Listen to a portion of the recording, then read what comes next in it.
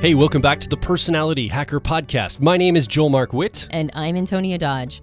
Recently, an ISFJ made a post about how when they first discovered Myers-Briggs, they had a little bit of envy for intuitives. That's not uncommon. It's sort of a phenomenon in the Myers-Briggs world where intuitives are particularly attracted to the system, probably because it's built on a pattern, and intuitives are attracted to things that are pattern recognition. And also, it gives an explanation for something that a lot of intuitives have experienced, which is a feeling of being alien. And so there's this thing that explains a phenomenon that literally nothing else has been able to explain. And so intuitives become very attracted to the system and then become probably the most highly represented demographic that's into type, or particularly Myers-Briggs system. This ISFJ, reading all this material that intuitives have written and reading all these conversations that they've been involved in, said that he got a case of the grass is greener, right? And he was like, oh, it would be really cool to be an intuitive. But then he realized that maybe it's not all it's cracked up to be. And then it was a really cool post because he said, well, what are some of the things that you intuitives wish that you had, or like characteristics that sensors have that you intuitives wish that you had? And is there a case of grass is greener for intuitives going the sensor direction? And it was great because every single post, an intuitive was like, yeah, I love that sensors are more grounded. I love that they're more present. And then it just kind of went on and on. But I as I was reading that, I thought, man, I think a lot of us get one of those cases of the grass is greener. I know I have when it comes to being a thinker woman. I have definitely envied feelers. Basically, as soon as I knew that it was a thing, I was envying feelers and wishing I was a feeler and admiring feeler qualities and characteristics. So what we want to do on today's podcast is we want to talk a little bit about this concept of the grass is greener. Like, what are the characteristics and qualities that you admire in people of different types? And then is there sort of a way to reconcile this? Is there a way to be very grateful for what you've been given and see all the positives that come with that? And at the same time, keep admiration for people who have these different characteristics. I also saw this comment, and when I read it, I had this visceral memory pop up for me. I was probably 15, maybe 16. My brother was probably 12 or 13. And I was playing racquetball with my dad and my brother, and I had this visceral memory of coming out of the racquetball court, having lost a racquetball game to my younger brother, who I don't think he hadn't even hit puberty yet, and he had beat me like 3 or 4 games in a row. My brother's an ESFP in the Myers-Briggs system, and I remembered this after I read that. I looked, and I remember having this memory of just being in tears of frustration at the age of 15 or 16. Because I couldn't beat my little brother at a sport, and I should be able to beat him. I'm the older brother.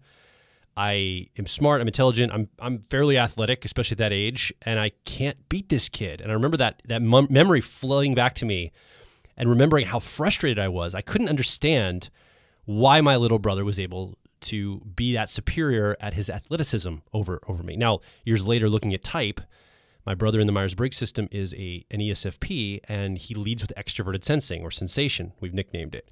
Of course he's going to be so good at sports, athleticism. He just understands in a very visceral way when a ball is bouncing around, how to get to it, how to basically manipulate the, whatever equipment he's using to be athletic and win against me. And at the time it was frustrating. Looking back at now, I can see why I was so frustrated, but that memory came to me in like a grass is always greener thing, wishing as a child I was better at sports or athleticism, wishing I could be more sensor-based, because a lot of people in my life, my cousins, my brother, and people like that, were very sensory in how they showed up. So that was a visceral hit for me when I read this comment. Yeah, I can remember my sister who was an ESFJ, always was surrounded by friends. Like, she always had a million friends. And is somebody to call at any time, and always had somebody to hang out with. And I remember as a teenager, she was much older than me. She's about 6 years older than I was. And I remember assuming that that's what teenagers were like. And when I became a teenager, I also would have this SWAT team of friends that I could call at any time. And it just didn't seem to manifest for me. I never had that little SWAT team of friends that could be called at any time until I got much older, until I became in my late teens. And that was only after I made a concerted effort to study charisma and realize that it was something it was a skill I had to build. I didn't have it naturally.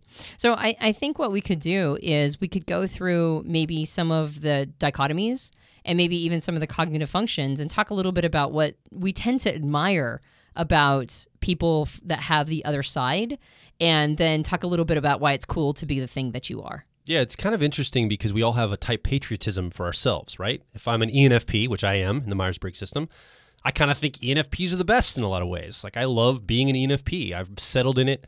I love how I show up to the world. And I kind of have I wouldn't say a superiority complex about being an ENFP, but I think it's really cool to be an ENFP. And I feel bad for all the other types that they can't be ENFPs like me. Right? I know, it's really sad, isn't it? I don't know if you have the same thing, Antonia, with being an ENTP or not.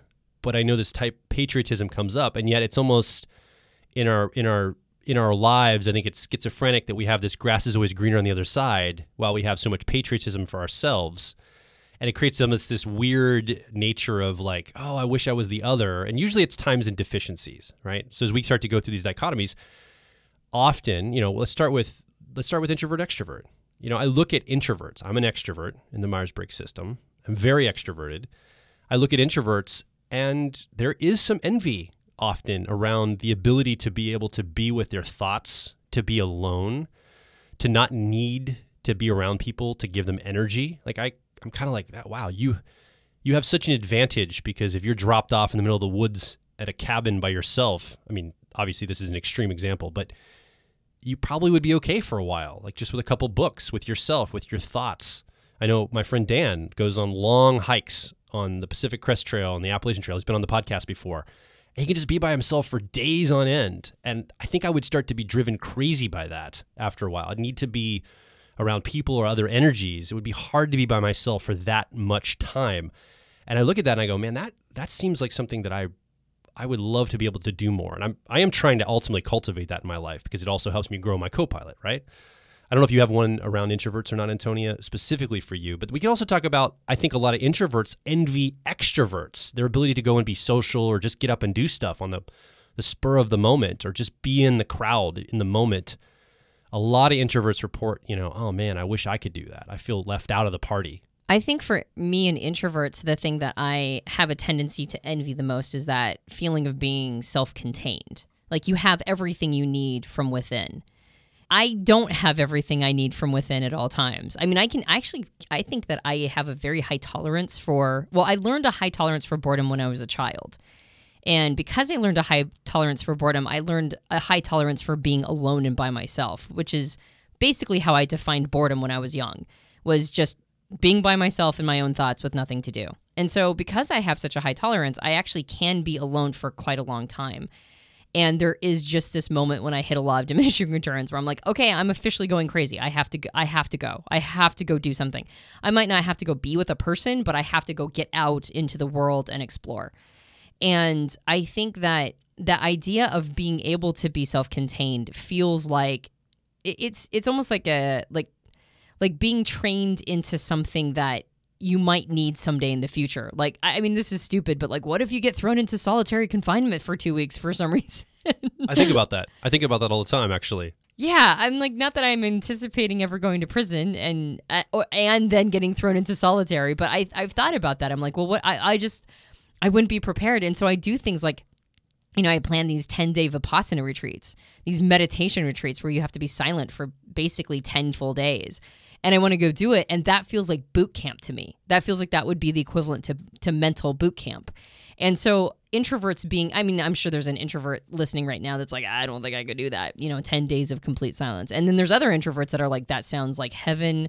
How do I sign up for what? How did you spell Vipassana? VI what? So I know that there's going to be people who run the gambit here, but I think for me, the envy is just that complete self-contained, that you're basically all you need. And then at the same time, I would imagine that if I was an introvert, the thing that I would envy the most is it's basically the opposite of what you said, Joel, which is that introverts don't need other people to get energy, but they also don't come with as much energy generally either. Like getting energy, acquisition it seems like almost always a challenge for introverts. Where are they going to get their energy to do anything? Because they are self-contained. And as extroverts, we come with a little bit more energy. We have like, it's almost like we have ways to like plug ourselves into the world. Almost like we have like the world provides a ton of outlets for extroverts. So if we get low energy, we just have to go find some place to plug ourselves in. Whereas it feels like introverts are, maybe like it's hard to find the converter they need to plug in to get the energy they need. Like their plug-in is only at home. So they've got like one outlet and it's at home. And if they're not at home, they can't get energy. Whereas we have outlets all over the place. And so I think that energy acquisition would probably be the grass is greener experience I would have if I was an introvert. So when we're envying each other as introverts and extroverts, I think what we're forgetting is that everything's the cost of specialization. And you mentioned before that we have type patriotism, which I think almost all of us do. When we read about our type, we get a little bit of a hit because not only do we feel understood and that it's explaining us, but also we get to find out how cool we are. Like there's something about going, oh yeah, I'm an ENTP and here are other ENTPs like me. And and we've got this cool, like inventive style and we're really good at, coming up with new ideas. And that's awesome. It's affirming. Yes, exactly. It's affirming. That's the perfect word. And so because of that, nobody wants to lack anything. Nobody wants to believe that by choosing this thing that we think is really cool about ourselves, we're by definition not choosing a whole bunch of other stuff that's also very cool. And so then when we see other people show up with those things, we immediately have envy because we forget that there's a cost of specialization here. Like in order for me to be cool at the stuff that I'm cool at, I had to, by definition, say no to a whole bunch of other stuff, or at least my mind wiring did, regardless of whether or not it was a conscious choice or whatever. And so I think when it comes to this first dichotomy of introverts and extroverts, there's some really cool stuff that we have a tendency to envy each other around. But there's also an element of, like, if you really saw what, like, some of the stuff they have to deal with, then I think the envy would go away, which is why at the end of the day, we choose how we're wired. So introverts have a tendency to admire extroverts' energy.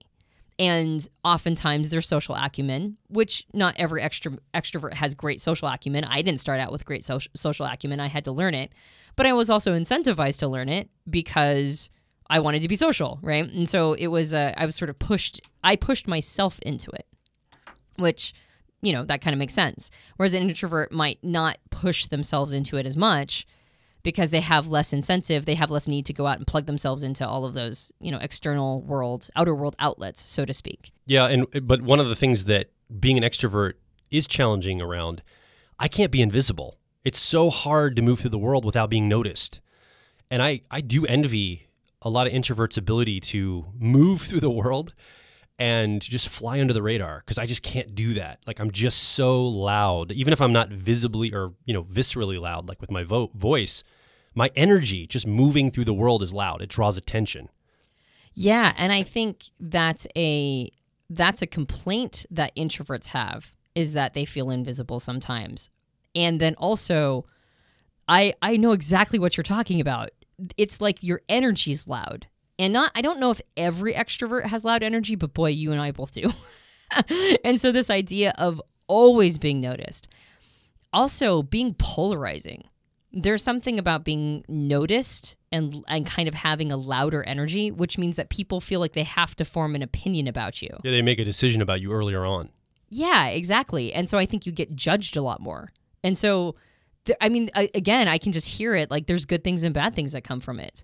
Then as being an introvert, like, the thing I don't envy about introverts is that they do have a tendency to have to almost, like they have to train themselves into being seen more, because they so naturally will allow themselves to sort of blend in with the background. And so there's work they have to do, like almost like work I had to do to have friends, right? To be charismatic. I have loud energy, but that doesn't necessarily mean good loud energy. And for introverts, they have to train themselves maybe into being noticed.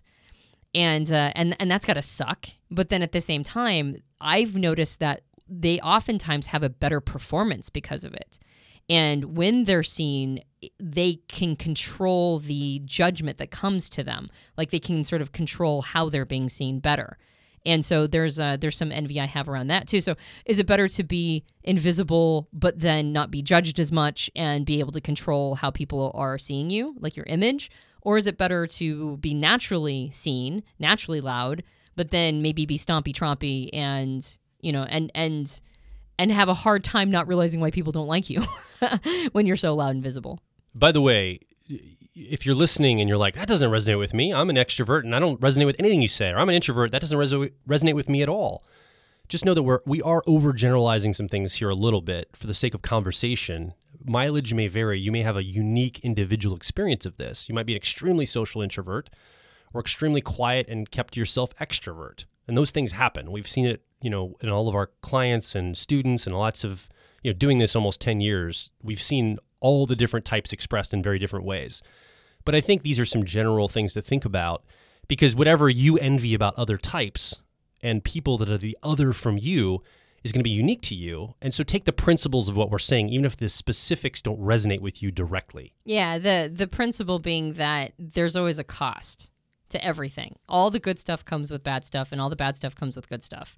And so when you feel envy for the other, just remember it's coming with a bunch of stuff that you might not be seeing, that it also, like, it's a package deal. You don't just get all the good stuff and then you don't have to deal with any of the bad stuff. What's the old phrase that what crosses supports you and what supports you crosses you? And that's the case across the board. I think about, I used to work at the zoo in Baltimore, and I talked to the people in the development department's into fundraising, right? And so their job at the zoo was to raise money for the zoo because it's a nonprofit. And the individuals that worked in this one department had to go meet with very wealthy people, trust fund kids, people that had a lot of wealth, and were donating large sums of money to the zoo. And I remember asking one of the women that worked there one time, like, what's that experience like? And she said, really, what's interesting is people that have a lot of wealth are, you know, people have envy for them, but they have a lot of problems. They have a lot of issues. Like, they have issues that most people can't relate to because they're very different from other people. And I remember really having a lot of empathy for people that were extremely wealthy, thinking, I bet no one cares about their problems because they're like, well, they're wealthy. What does it matter? They don't have any problems, because we assume people with resource don't have challenges in life. They don't get sad. They don't have people in their life die. They don't have children that are rebellious or do stuff that, you know, screws over the family, or, you know, we just assume it's all going to be good, or we assume that they're all terrible and horrible people.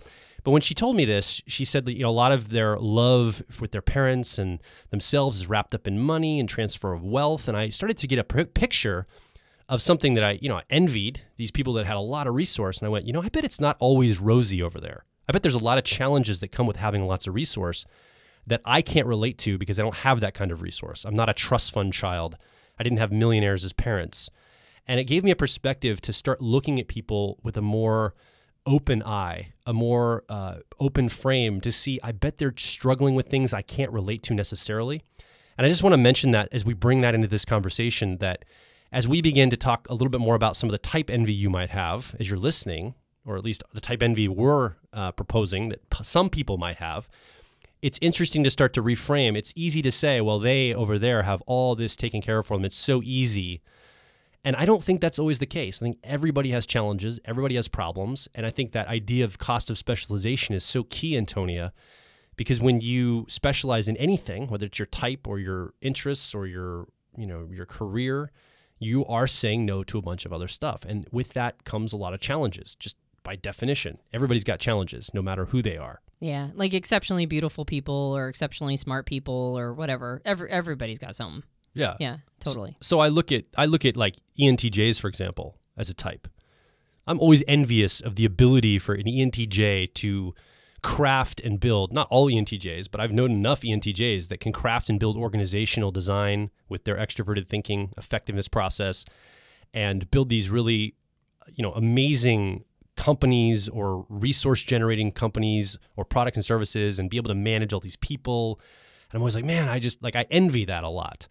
And I've even got into my 10-year-old tertiary process of extroverted thinking at times, thinking I could become that. If I just put enough effort into my effectiveness, extroverted thinking, 10-year-old tertiary process, I could become just like an ENTJ. And I strive and I just can never seem to get to the level that I see ENTJs performing at. And it seems like I don't have what it takes. And I start to beat myself up about it and like, oh, I'm not good enough. I'm not quality enough. I can't build a company like they can build. I'm not good managing people the way they can manage people and resource, and they just have a knack for it. And I have to remember, you know what? There's a bunch of stuff that comes with being an ENTJ that's not cool either, that I don't have to deal with, right?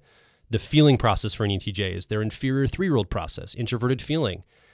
It's sometimes hard for ETJs to know what they're feeling or to have a nuanced experience of what they're feeling. And to some degree, I don't envy that at all. Like, that seems very difficult to move through the world not really being in touch with, because I'm very in touch with how I feel about things. And so I realized, many years ago, I don't have to do this the way an ENTJ would. I can be who I am as an ENFP. I can show up and get in touch with my feelings, and I can lead and build things in a very different way. But these are some things, like I'm bringing that real example in because we're kind of talking about the abstract, like, introverts feel this way, extroverts feel this way. But I think there's probably a type that you listening have in your mind, like, if only I was this type, or if only I was this kind of person, if only I had this in my life. And you may even strive for that, and then it falls short of what you want to do or who you think you could be, and now you feel bad about yourself. Yeah, like, I think to your point, talking specifically about ENTJs, it's not even that they struggle with knowing how they feel. It's that they're so good at kicking that can down the road. And until it gets to a place where now maybe sometimes those feelings have metastasized. Totally. And so that's the challenge. I think that's the thing about each of these types is that we're really good at kicking some can down a road. And I know I'm particularly good at kicking that introverted sensing can until what could have been a $10 parking ticket has now become an $88 parking ticket that I just woke up. I mean, I just opened it up today, literally. And I was going to pay it. Like, that's the thing, is I was going to pay it. You couldn't find the paperwork, though. You're like, where did I put this? Where did I put that? Wandering around the house looking for this random scrap of paper. And you literally found it today. And I'm like, oh, good, I'll pay it. And then I get a piece of paper in the mail that says now with all the fees, because it's been a month, it's now $88. And that they're going to send, like, actually I got one from like the local county saying that like I'm now in Dutch with the law because I didn't pay this parking ticket. I'm like, oh my gosh. So yeah, so I'm good at kicking my cans down the road too. And I think every type is good at that. Can you record the podcast from jail? Are you going to be able to, like, if I can call you on the phone line and you can do your part on that side? Yeah, like I'll just make that my phone call for the day when I'm in Dutch with the fuzz for not paying my $10 parking ticket. I'll just cue it in through Skype. We'll record it on here. Sounds good. This is my life now. Absolutely. Well, I am waiting. I am waiting at some point to get in trouble with the law. I don't know how. I mean, I did earlier say that I don't expect to be in solitary confinement, but I do prepare for the moment. If it's paperwork related, it's going to happen. If we get into some sort of dystopian future where paperwork is sort of the symbol for whether or not you're a contributing member of society, I am definitely in trouble. But going back to, didn't we have a framework when we were going to talk about dichotomies? Yes. Okay, so let's go back to that one, and let's go to the next one, which is sensor and intuitive. So this actually was what kicked us off to begin with, which was the ISFJ and the Intuitive Awakening group, talking about some of the things that intuitives might envy in sensors. And he didn't use the word envy. I used that word. But this is one that's kind of interesting because I believe that there is type envy for intuitives.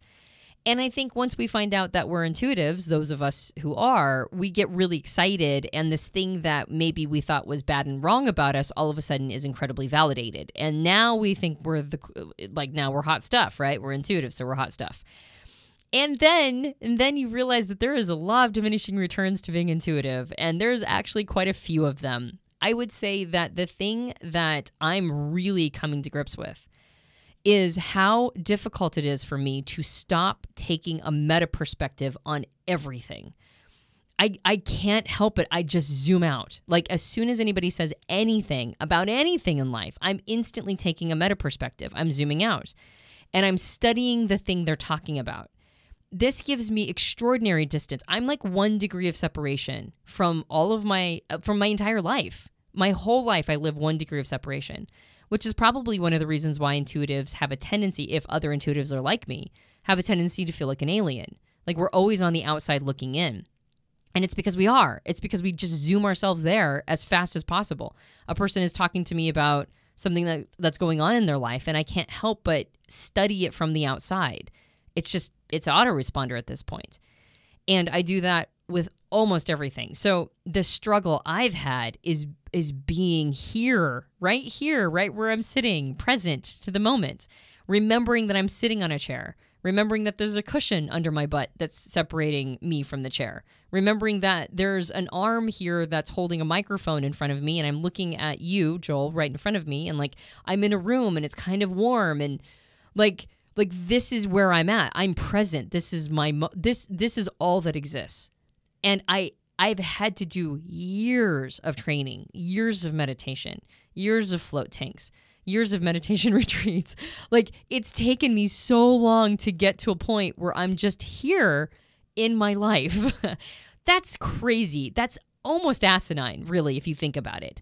And that was the number one thing that Intuitive said in that thread, which was that they admire the sensor ability to simply be present.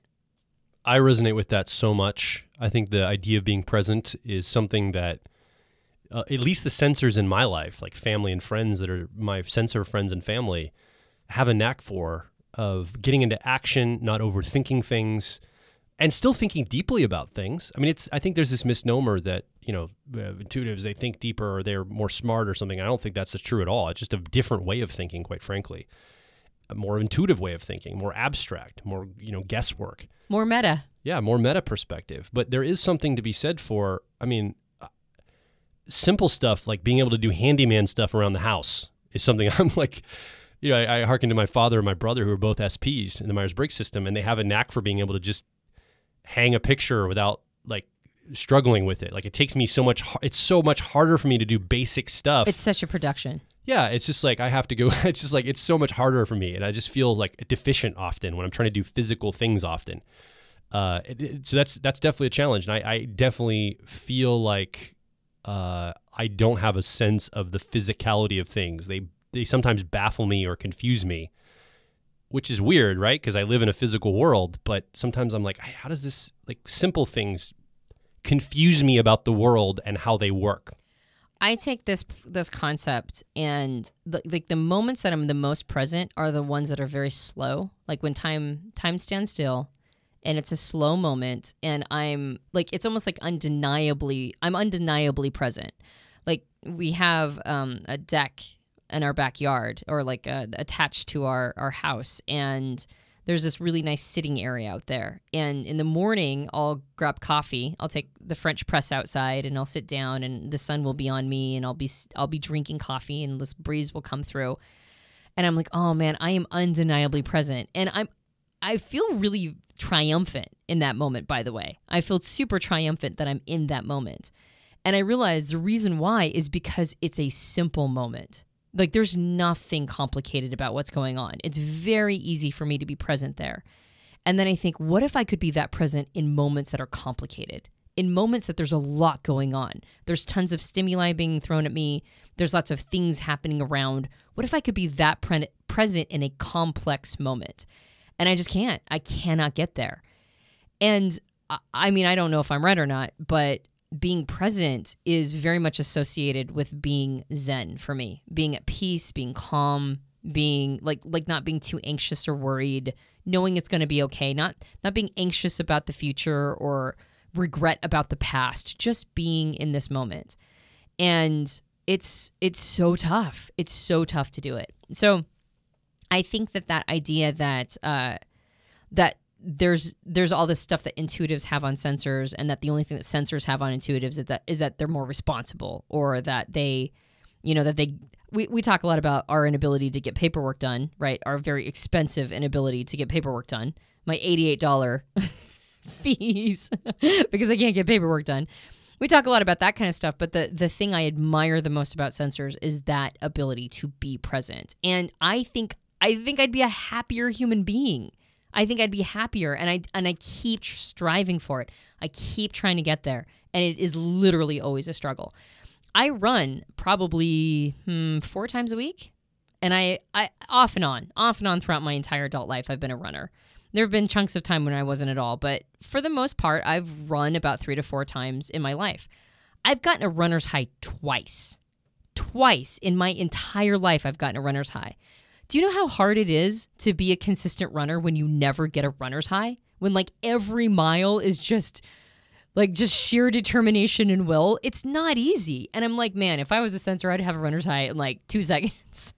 I just know it. I just know I just can't get in my body enough to do it. So there are a lot of things that I very much admire about sensors, and that it's a grass is greener thing. Like I think if somebody asked me at this stage in my life if I would choose to be a sensor, I'd be like, can I do it for like half the rest of my life?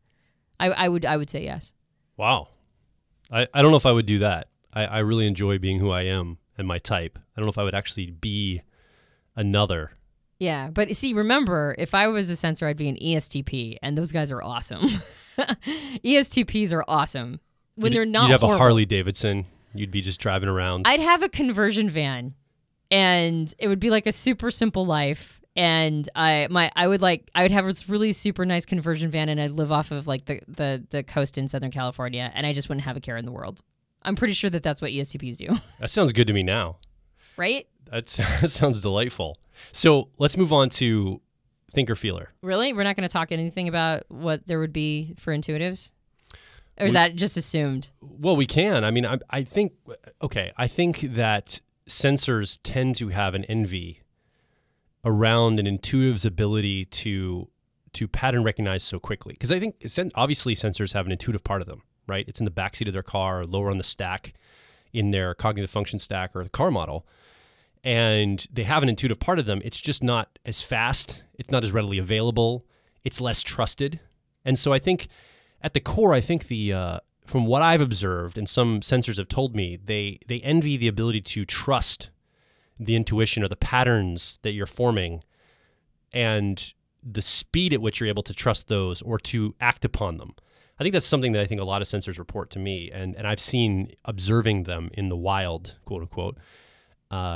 I don't know if you've seen obviously there's other observations of things that they would potentially envy, but I think that's one big one that I've noticed. Yeah, trusting intuition. And I think when you get past all the like the woo-woo magical components of being an intuitive, which it's not woo-woo or magical, I think that sensors have an ability to, well, we're talking about kicking cans down the road, right?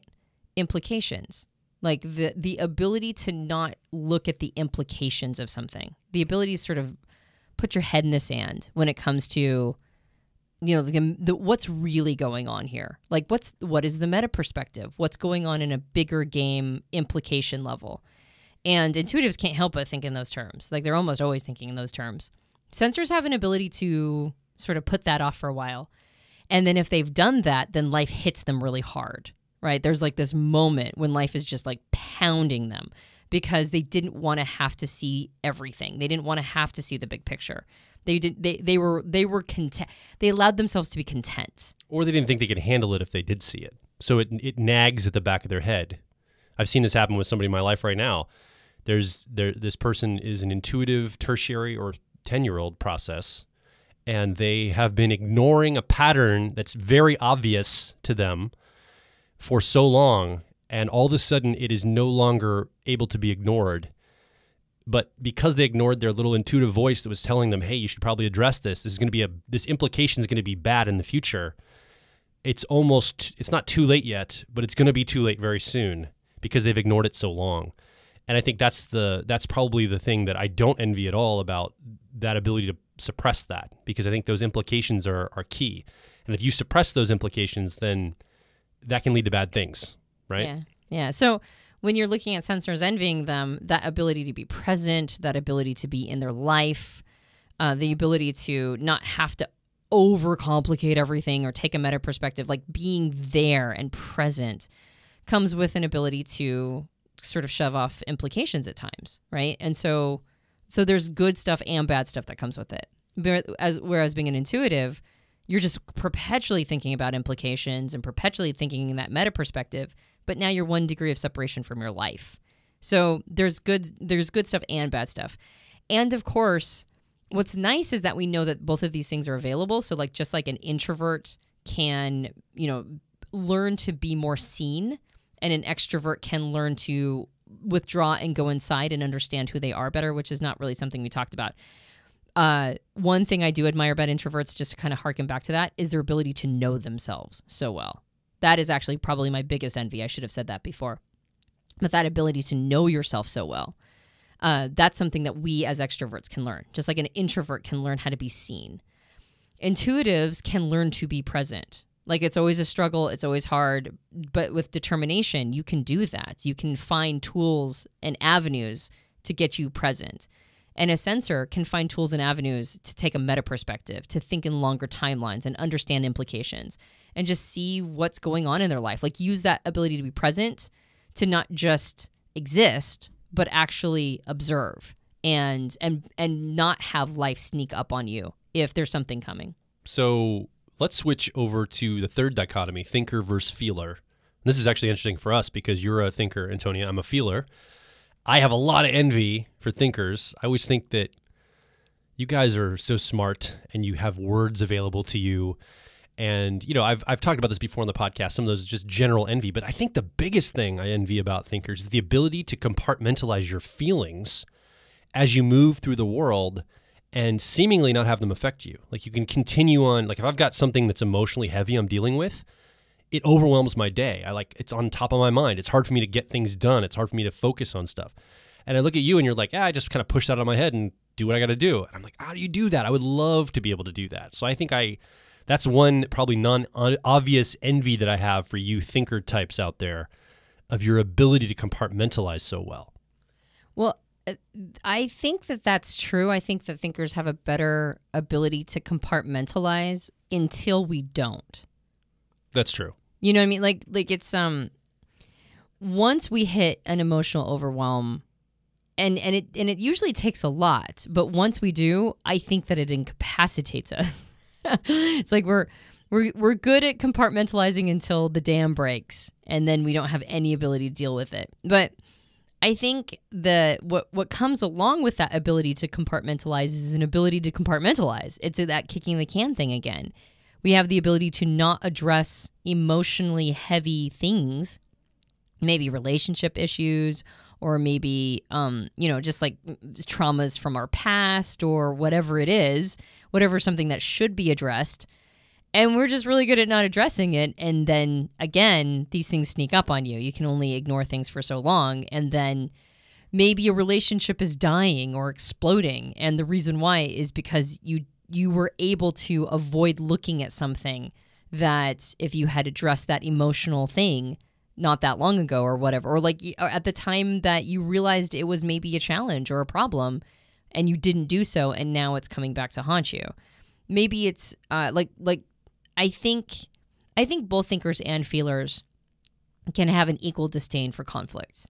Thinkers are a little bit more likely to bite the bullet and accept the conflict that's necessary to get through a situation, and feelers are less likely to do that. But I don't think anybody really likes conflict, and that includes thinkers. Even the thinkers that appear to like conflict, usually that's not them liking the feeling of being out of connection with other people. It's usually them trying to differentiate themselves or trying to prove themselves because they don't think connection is possible. So like the really conflicty thinkers, I think that it's actually I think it's a, what's the word?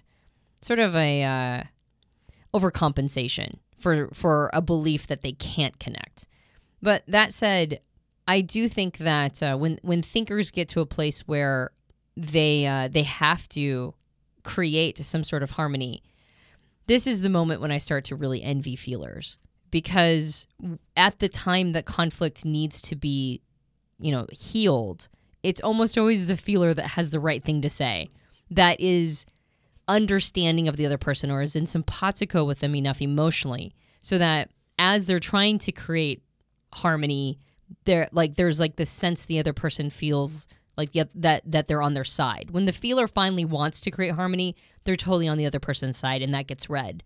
Whereas I can show up with absolutely amazing intent and completely want to heal the conflict and still say all the wrong things, still say all the things that makes the person go like, "What do you mean?" And it's that smoothness of simpatico that I think I really envy. I had this experience a couple weeks ago where I just had this insight into what it must be like to be a thinker, and in particular, an introverted thinker, so a TP in the Myers-Briggs system.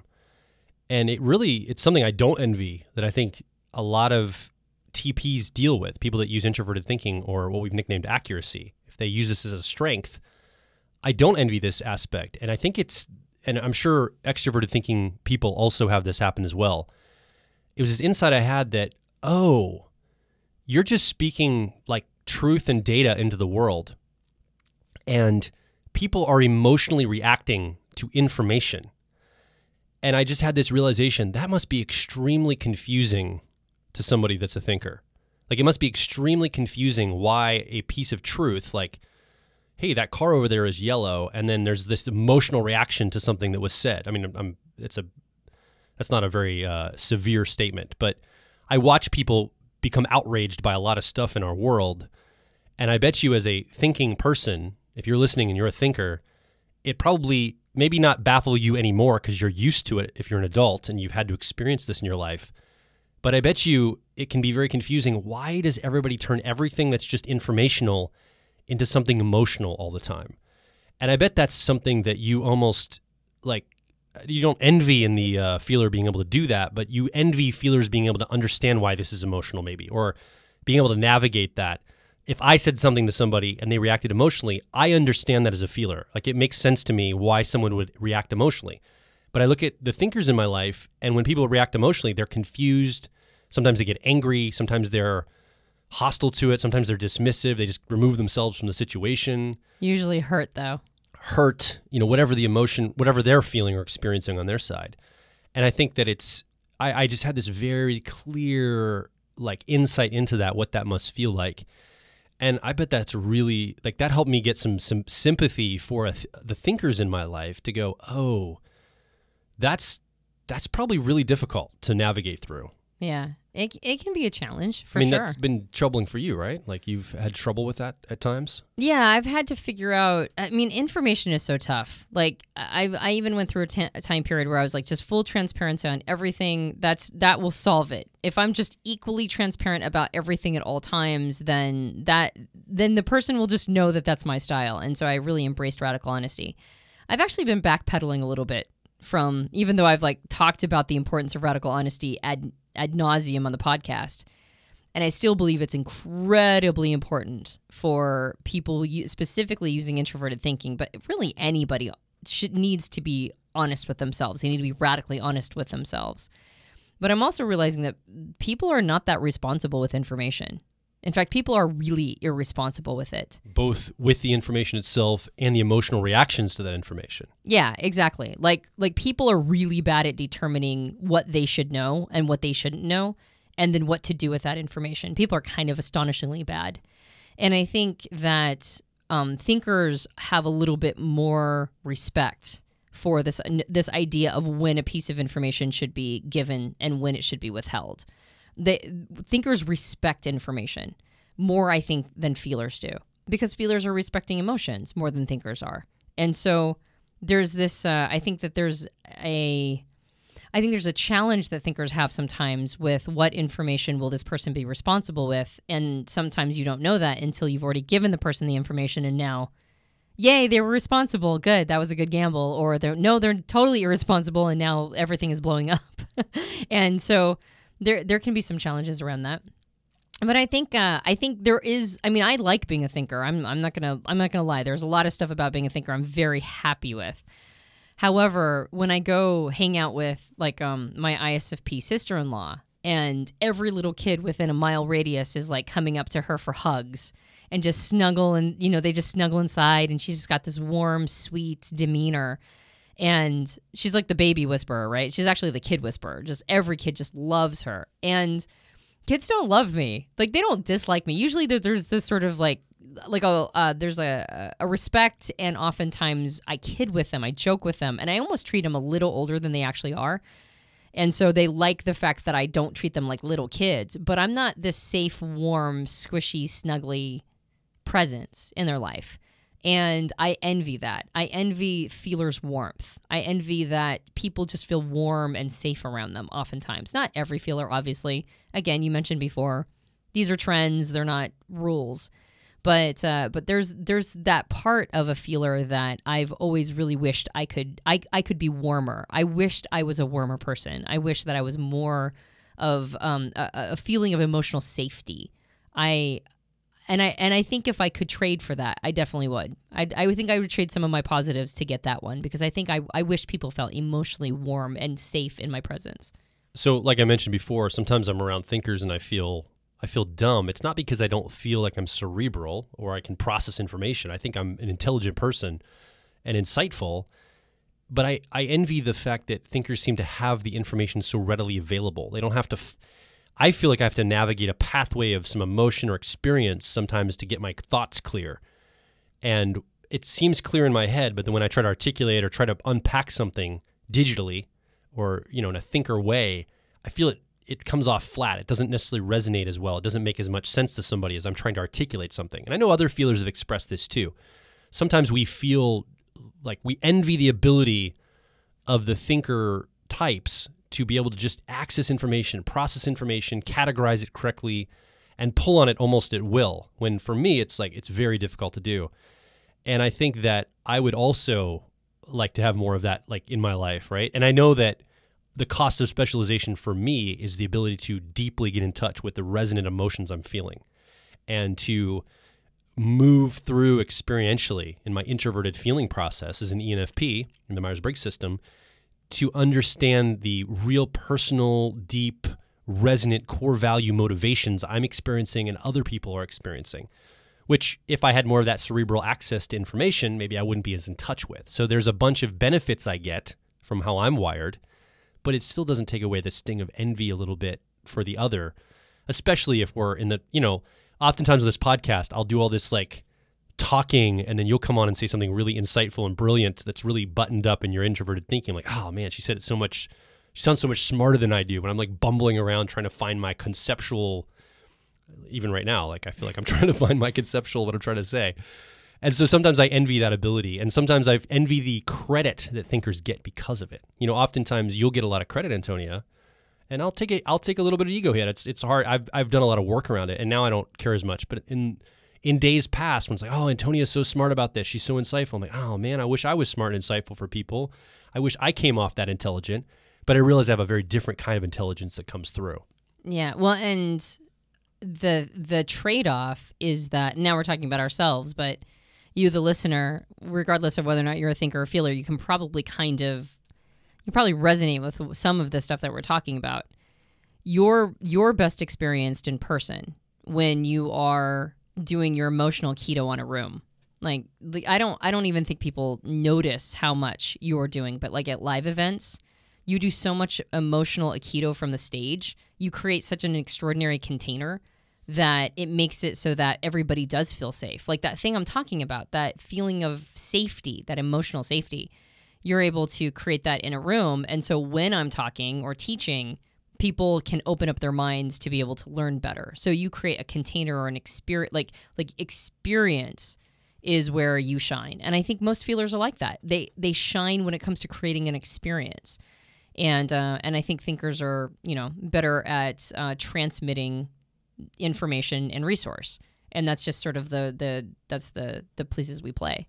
Well, and one more thing that I wanted to mention, in a lot of these grass is greener conversations, there are certain societal, I don't think that the word is expectation, but biases towards some of these dichotomies. Totally. Yeah. So going back to the beginning, introverts could probably envy that there's a societal bias towards extroversion in the country that we live in, if you live in this country as well. But then there's other countries around the world where introversion is more prized. So one of the things that we might have a grass is greener experience around is what is the culture you're living in and which bias is it going towards? You mean stuff like extroverts getting promotions, like job promotions, maybe elevated, getting leadership positions because they're so out there in our culture in the United States. It's such a extroverted culture that they get rewarded for that societally. Exactly. And then you can tell when you've entered one of the cultures that prizes introversion more because, as an American, I know because I go in and they talk about how loud and bombastic and obnoxious all Americans are. And I'm like, oh, you're one of the cultures that prizes introversion more. And so if you're a loud, bombastic, obnoxious extrovert in one of those cultures, then you might feel like, you envy introverts. Traditionally in this country, in the United States, censors have been more, the ones that kind of more set the tone of culture. But right now, and we even talked about this a little bit in our Why the World Needs Extroverted Intuition podcast, right now there's actually a lot of novelty bias that we have. And so intuition, the creative class, knowledge work, like keeping up with all of the technological, innovations, all of this has made it so that we're having a bias more towards intuition at this point. And that's a shift. We're not used to that. So I could see why intuitives would have maybe traditionally envied sensors, that the culture felt more like it was designed for them. But I could see that changing. Sensors more envying intuitives because of the cultural shift, and that we're heading more towards that creative class knowledge work bias, where intuitives seem to be the ones that play a little bit better in that space. With thinking and feeling, I think traditionally we have very much had a bias for thinking, right? Especially during the industrial age, for sure, right? Everything has been like, post World War II, everything was like, make mathematicians and scientists. We have a race to the moon, right? So thinking was the big deal. But I think right now I'm feeling a cultural shift towards feeling. I can feel it. I don't know if I'm accurate or not, but it feels like right now, particularly in the social zeitgeist, feelers have a bit of an edge in understanding how all this works, how all this concepts around how we should be feeling about things socially and politically and how we should be treating each other.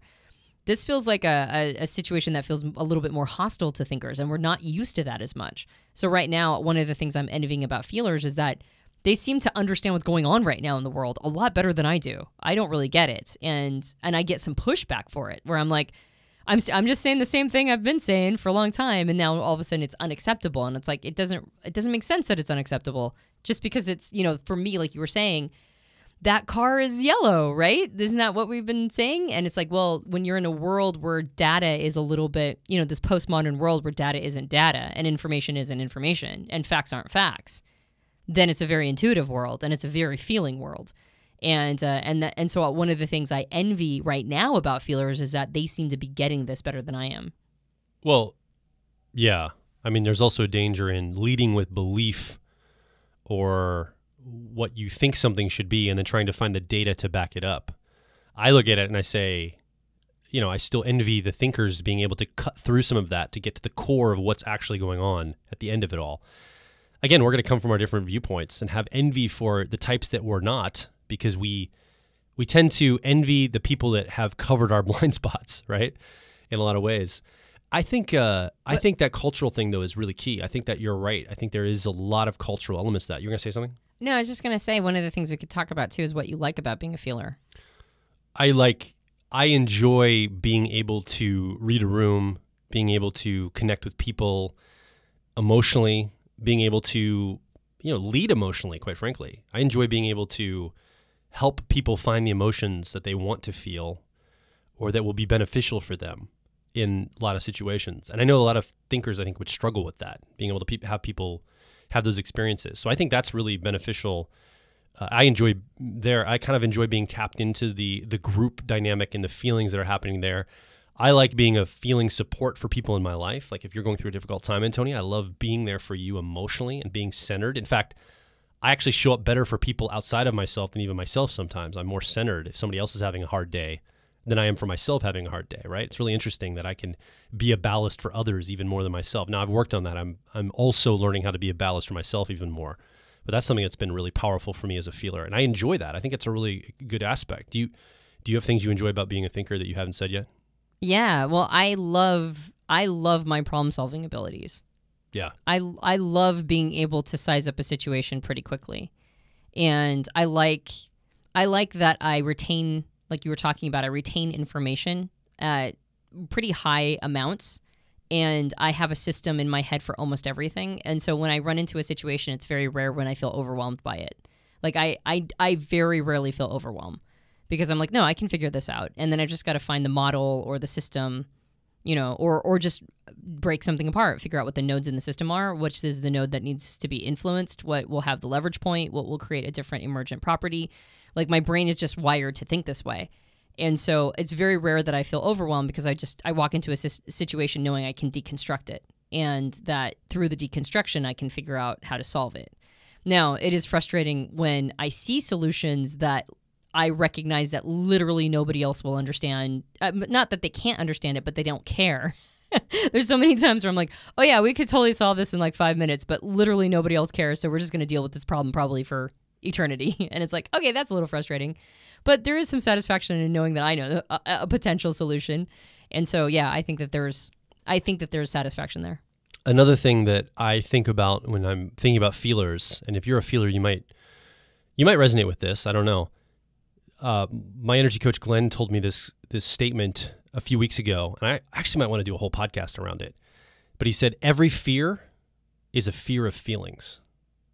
Every fear is a fear of feelings. And I thought that's really an interesting concept. I haven't really thought in complete depth to that. But I don't fear many feelings. Like there's some feelings I fear, right? I'm in the Enneagram system. I'm in the fear triad. So I'm an Enneagram 6 social. So I have fear kind of wired to me, anxiety, fear. And that really resonated with me that seems right. Like that seems at least compelling, if not right. I don't know if it's empirically right or 100% true, but that's interesting because it does feel like feelers deal with fear more than thinkers do, from my perspective. It feels like that. And I wonder if it's because thinkers aren't thinking about the feelings they're going to have unless they're thinking about them. Like they're not fearful until they have to face those feelings. And sometimes they can, again, that compartmentalization part that I envy, it's almost like I envy the ability for thinkers to move through the world a little bit more fearless than what I see feelers moving through the world. It appears to me, and again, not empirically, this is just anecdotal, that feelers tend to move through the world with more reservation and fear or reservation and anxiety or fear than thinkers do, from my perspective. And that's something that I think is really interesting to think about, that I bet if a thinker is thinking about what they're fearing, the emotions they're fearing, they're probably crippled by it. And I certainly don't envy that. That seems like that's overwhelming and completely crippling to someone. That is a fascinating... you hadn't told me that yet. That's a really fascinating thing to say. We could do a whole podcast on it, potentially. Unpack it. I think I would love to deconstruct that concept that every fear is a fear of feelings. That's really... I'm going to have to think about that for a while. Yes, and I don't think about the feelings that are going to come with the situation. It's not something that comes on my radar. I think I always think about them. Like from moment one, okay, what am I going to feel if this plays out this way? Yeah, I totally don't. I totally don't think about it. I just go, okay, this is the thing that has to be done. And then while it's happening and I'm feeling all the feelings, I'm like, oh, this is not good. This isn't good. This is going to hurt. This is going to leave a mark. Yeah. But I don't think about that at first, except there are certain emotions that are, I've talked about this before, my list of unacceptable emotions, which I either just refuse to feel, I just won't feel them. Or if I think a situation is going to make me feel them, I will be avoidant of that situation. Yeah. So societal expectations we were talking about earlier. Mm-hmm. I want to pivot to the last dichotomy, judge or perceiver. Yeah. I actually think society expectations play a lot in this. And the envy or the acceptance of yourself or envy of the other probably plays a lot in this too. Because the judge or perceiver split, I'm a perceiver in the Myers-Briggs system. I have a lot of envy for judgers too, because they tend to be on time and get things done. And, all the stereotypes of judgers, all the things that we talk about, or they're just written on like these stereotypical things about judgers. I tend to look at them and I go, man, they're able to do a lot of things because they're so organized on timelines. They seem like they plan things and execute their plans. And, oh man, I could get so much more done if only I was like an INTJ or something, or an INFJ instead of an ENFP. Like I could just get so much more accomplished. So I tend to envy judgers' ability. And I think we've been in a very judger world in the past, maybe 50 years or so. But I think expectations of society is changing now. I think it's starting to flip. I think we're starting to become much more of a perceiver-centric culture, something that is very much honoring the perceiver's individuality and being able to do anything they want and have everything on demand when they want, gestalt-wise, like abstractly. And it feels like that the tone is changing from a judger-centric civilization, in, at least here in the United States and country, to more of a perceiver civilization and country. Yeah, well, you can tell because all of our infrastructure is falling apart. So it might not be a good thing. I would agree. I would say that there's a move towards a perceiver time period. And I remember a long time ago reading in Your Personality, An Owner's Manual, right? Lenore Thompson's book. And it's a great book, by the way. It's one of the canons of personality, of Myers-Briggs. If you're into Myers-Briggs personality types, you have to read Personality Types and Owner's Manual. No, did I say is a Personality Types an Owner's Manual by Lenore Thompson. And I remember her in there saying that we had been in a perceiving time period, a perceiver time period, and that we needed to go back to being more judger. She's in, I believe her best fit type is INTJ. And I was like, really? That's interesting that she would have perceived the past as being a perceiver time period. I can kind of understand that, but I believe that what happened, she probably wrote that in the 90s, maybe early 2000s. I feel like we ramped up that. I feel like we've gone very perceiver, not necessarily in who's controlling things, but in what we say we value. And in some ways, maybe that's necessary right now. I'm like officially going off of the grass is greener topic and into my personal opinions about how the universe works, and then I'll weave my way back to grass is greener. But I almost wonder if in some ways we have to go to a more perceiver time period because we're losing actually, this is a chicken or egg. All right, you're hearing thoughts for the first time come out on the podcast right now. Those of you who just listen for bullet pointed content are officially like, oh God, I hate it when they go into ramble. But we're going to ramble. I guess we've been ramble the whole time. Anyway, so because we're getting away from the judger like sort of experience, then we're losing our institutions and our infrastructures. We're losing our more cohesive group institutions. And because we're going towards more of a perceiver time period, that means that we're having to figure out our identities as individuals.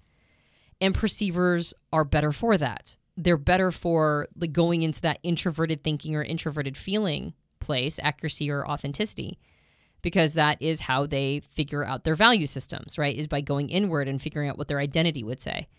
So that's good. It's good that we're in a time period. Maybe it's because of postmodernism. Maybe our institutions and infrastructures have to break down for some reason. Maybe it's that whole Hindu concept of Shiva and Shakti where one comes through and decimates and destroys in order to make it clear for something new to grow out of. That would be cool. But regardless of what's going on, that is, or why it's going on, that is what's happening. We are going towards a more perceiver time period of individualized identity. And it's pretty destabilizing. It's very destabilizing, I think, in general. And I don't think we should be here for that long or too long, because I think we do need institutions to at least exist so that when we're going through different, levels of development, let's talk about the Graves model. Everybody's got to have a good Graves 4 experience. Graves 4 is all about finding who you are based on institutions, right? Like, who am I? I'm part of something bigger. And if we don't have any institutions for people to find their identity within that, regardless of whether or not they're judges or perceivers, there's this whole huge, sort of gaping hole of development that is going to be fostered because we're going to perceiver. So I would say that one of the ways, I told you I'd bring it back around, one of the ways that I envy judgers is that I envy their ability to maintain those institutions. Not that they don't have individualized identity. Of course they do. Every human being has the capacity for individualized identity, just like every human being has the capacity to be a part of something bigger than themselves, right? And be a part of something that's a group. So we all have both of them available to us. But I envy that judgers find their place in groups so much easier than I do. Once again, maybe this is just like me feeling like an outsider looking in. But when I'm in a group, I never quite feel like I'm part of the group. It's very rare for me to feel that way. Like the group has to be very handpicked, and tribes are almost impossible to find, or at least they have been for me. And so I admire that judgers are very good at doing that. It feels almost seamlessly. They're good at creating them too. They're good at like getting people together cohesively and creating those groups and those structures. So that's something as a perceiver I very much admire about judgers, and I wish we had more of it in society right now. I think that you're right about the idea of postmodernism. So this idea of a meta perspective or meta narrative is kind of what modernism was all about. Communism versus capitalism versus, like these atheism versus Christianity, these big giant meta narrative conversations. And you fit under this. You might have variations of it. Like, you might have a certain type of capitalist or a certain type of Christian or a certain type of communist, but it was a big meta narrative. But those meta narratives are broken down and everything is individually selected. And so I think perceivers are going to have a much easier time of it because they're focused on the individual level, like you said. Moving through that world is going to become more natural for us as perceivers to move through a world that doesn't have an extroverted meta-narrative that we're tethering to. People that use extroverted thinking and extroverted feeling, judgers in the Myers-Briggs system, I'm assuming that they feel a little bit of like there's no meta-narrative. It almost feels like, what do I do? I don't know what to do. It's like the reverse of envying. I kind of feel like, oh, that must feel tough for you. If you're a judger listening, and the world seems so individualized, so much about the individual deciding what they want to do for themselves, to you, that might seem inefficient or it's not getting people's needs met because it's like, well, if we're focused on every single individual, we'll never build anything. We're never going to create a society where everybody has the same manners or the same social decorum with each other. And it almost feels like right now there's even a push to try to push some of those narratives, those meta-narratives back in, get everybody on the same page. If we get everybody on the same page, it's all going to be okay. And I think that comes from a lot of judger ideas, right? So I think that that's something, and rightly so, there's some cohesion when judger thought is in charge, extroverted feeling, extroverted thinking is in charge, it does feel like everybody is on the same page. There's not as much individual expression allowed, but you are able to, as a group, kind of agree to do things together collectively. So it's a push-pull, but I can appreciate judgers envying perceivers right now in this time period because of this push away from meta-narrative.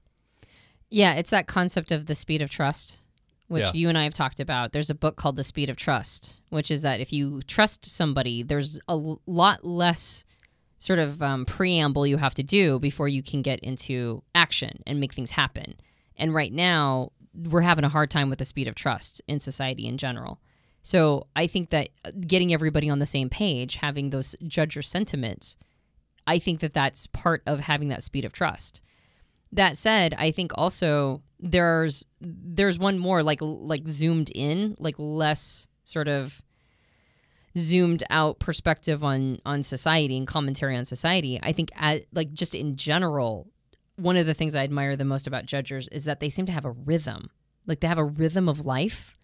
Almost like the concept of the circadian rhythm, how we sort of plug ourselves into the days and like the rising, of the sun and the setting of the sun and this sort of like, what are your circadian rhythms and what are the rhythms in nature that you most easily, fall into.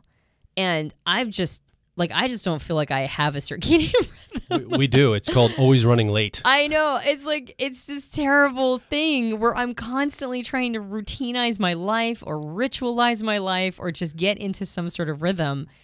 And I can't seem to figure out which one mine is. The rhythm is waking up every morning going, oh crap, that was today? Yeah, that's exactly That's the rhythm. That's the rhythm. That's the rhythm of life. The rhythm of life is like perpetually being like surprised and caught short. Yeah, exactly. So I totally admire judgers' ability to have a rhythm, just sort of this pace, this, I don't know. I don't even know what to call it, but I stand back and I'm just in awe of it because I keep trying to implement it in my life and it's not, like I have to rely on the judger rhythms around me to plug into. Like one of the challenges that we have is that, Piper, she does cyber school right now at home. So that means that we collectively have to be responsible for her rhythm of school, as opposed to putting her into like some Montessori or something where they would be responsible for it. And my perceiver nature doesn't want to hand myself over to that kind of time clock. But then another part of me is like, yeah, but then you wouldn't have to do it. You wouldn't have to think about it. Somebody else would be doing it. And that, that sounds amazing to me. So this idea of having that internal clock, that rhythm, that steadiness, I have a lot of admiration for that. That's the basis of the tortoise and the hare, right? Like, let's pretend the tortoise is the judger and the hare is the perceiver. And as fast as the perceiver or the hare is, it's still like sort of that slow and steady that wins the race. And I admire that. I agree about the rhythm thing. And I still maintain, though, that perceivers do have, they're going to have a better time of it right now, having to determine individuality in the midst of this meta-narrative breaking down. So I really appreciate being a perceiver in the world that's being created right now. I think it's hard to learn how to interface, but I think there is a benefit to being a perceiver right now. I enjoy it. I'm sure that there's limitations too, but I'm looking at a lot of the benefits in front of me and I'm really appreciating being a perceiver. I think there's really good things with it. What do you like about being a perceiver that doesn't have to do with society? I think be able to turn on a dime, pull things out. I mean, just this podcast is kind of an example. I love being able to sit down, have a concept or idea, maybe a couple bullet point notes, and being able to create and not have such a barrier of entry to get to the thing. Like, I think what I love about being a perceiver personally, this is my experience, is being able to just go and do it without having to do so much setup or hook it, connect it to something that's like on a timeline over a longer period of time. I don't need notes. I don't need to, maybe it would be better to have notes, maybe be more organized sometimes, but there's something that's raw and fresh about being able to create in real time, in the moment, being able to perceive and just pivot on a dime and being able to show up to the world that way. That's very freeing. Now, sometimes it can create a lot of stress, but it's very freeing and I wouldn't trade it. I love being a perceiver because of that. Yeah, I'd agree with that. So as we've been talking about some of these things, Antonia and I have been talking a little bit of personal stuff in our lives, some of the things that we may have envy around. I'm sure as you've been listening along, you've been thinking about the stuff you've been envying in your life. If you're a perceiver, what you envy about judgers. If you're an extrovert, what you envy about introverts, et cetera, et cetera. And I'm sure some stuff came up for you. I wanted to just bring this kind of down into something that might be helpful for us to think about. I've got 3 words I wrote down as we were talking, Antonia, I wanted to share. Number 1 is body. Number 2 is focus. And number 3 is develop.